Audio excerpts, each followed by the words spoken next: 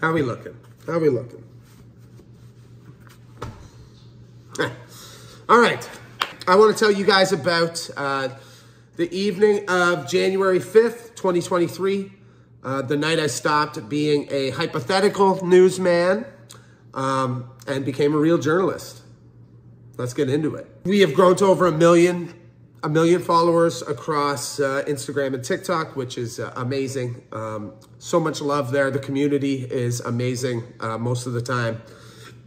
And there are people that like to point out all I do is regurgitate headlines. Yeah, that's true. I mean, definitely anyone could do it. Definitely anyone could do it. I did work in politics 10 years, which gives me a bit of a nuanced opinion on things, I think, especially the fact that I worked for both liberals and conservatives. I worked for both sides. Hated both of them. I've written novels. I'm a George Orwell disciple. You know what I'm saying? So, I mean, I think there's some unique things which maybe people wouldn't be able to offer that would just regurgitate the news headlines. But I digress, okay? Because this is something I've always wanted to do. I wanted to be a journalist. My marks in high school were not good enough. You know, I skipped too many classes and was a little shithead. Okay, here's what happened. I got contacted by someone who was on the scene of a current attack which had occurred at a Las Vegas power plant, okay?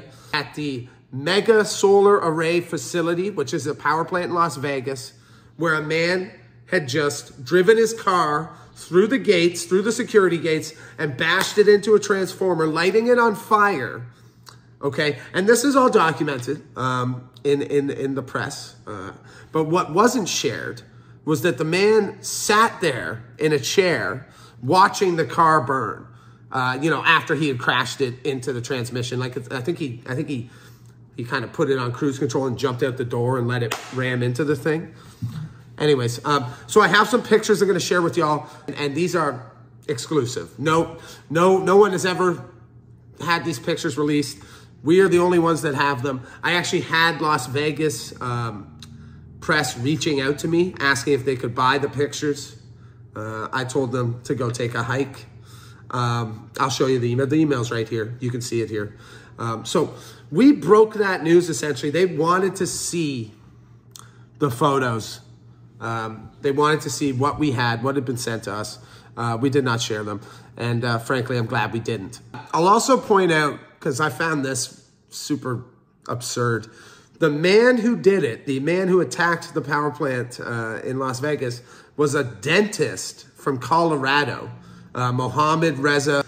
He says he did it. He says he attacked the solar power plant to send clean energy message. That makes absolutely zero sense, for the record. Okay, why is this important? Why does it matter that this man attacked a power plant? Did you know? So we're gonna take this one step at a time. First of all, did you know that it only takes like 9 substations in the United States to be knocked out for the entire grid to go down?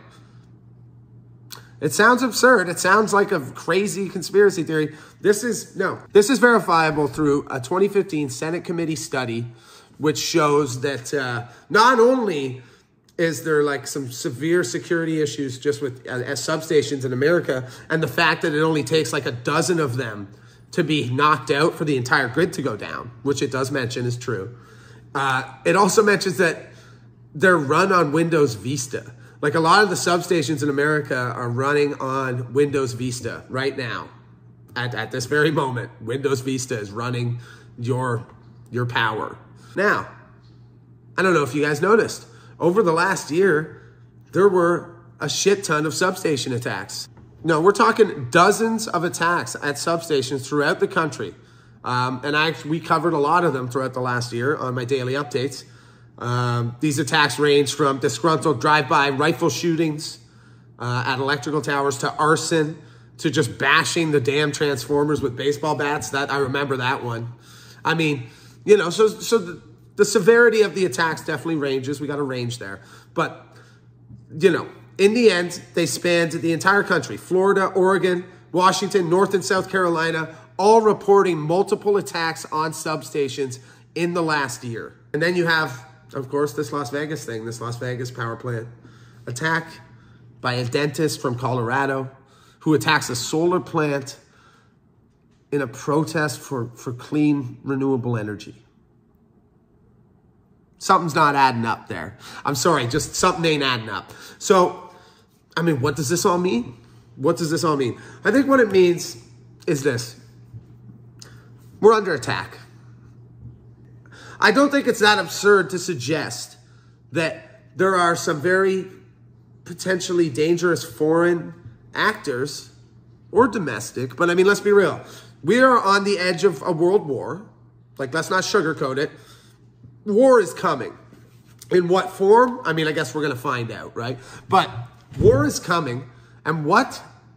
It's a standard operating procedure to go in and sabotage infrastructure of the enemy.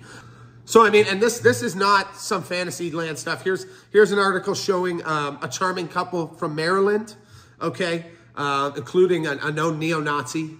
I mean, look at that fucking guy. He's obviously a Nazi. They were indicted by a federal grand jury after allegedly plotting to attack 5 power substations, okay? So this was going to be throughout Maryland and Pennsylvania. They were going to attack the substations. Thankfully, these individuals were caught.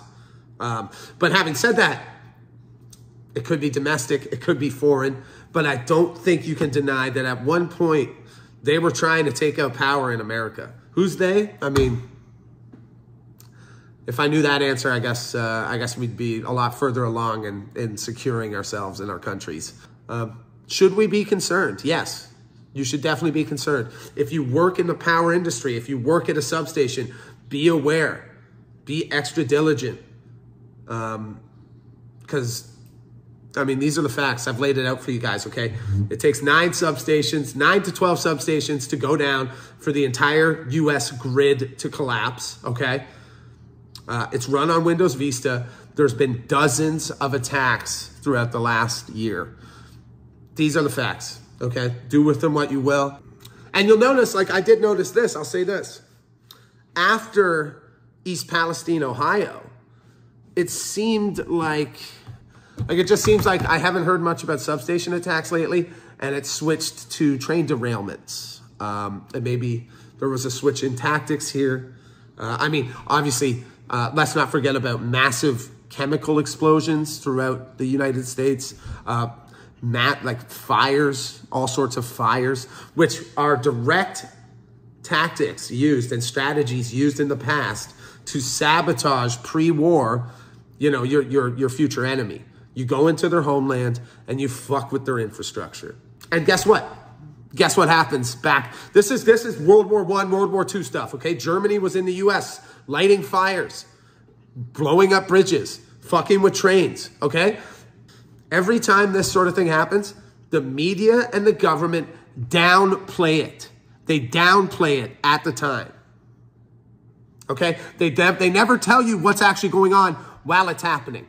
This is facts. So it's now known there was sabotage before World War I, but back then they just played it off. They said, oh, it's just an accident, just another accident, just a coincidence.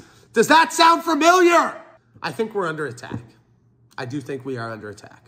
I will say that. And I think it's important to add also, like, I will just say this. It could be a culmination of skeleton crews, people being overworked, overstressed, underpaid, health and safety regulations slashed throughout COVID pandemic and whatever else, old infrastructure that hasn't been properly upkept. I mean, that could be a factor in the train derailments at least, and maybe some of the accidents, some of the explosions. But I'm sorry, I'm not buying it for all of them. I'm just not buying it. And then when you tie in substation attacks, I don't think you can look at all this and say we are not under attack.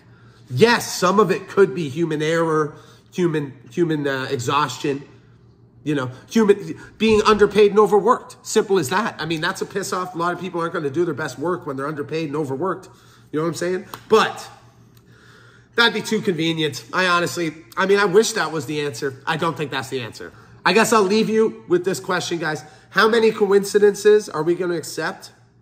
You know, how many coincidences are we going to swallow before we start saying, hey, maybe there's something more going on here? Thank you again. Stay safe, stay informed, and we'll see you on the next one. Peace.